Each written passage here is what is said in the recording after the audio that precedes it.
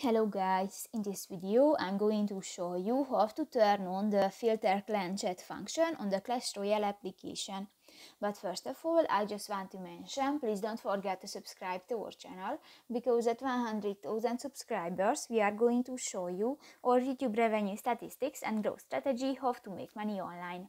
So let's jump into it. First of all, open the application on your device.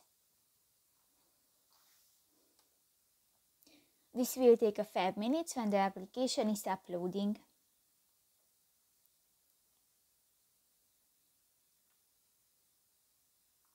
Click to the three lines at the upper right corner of the screen and go to the settings section.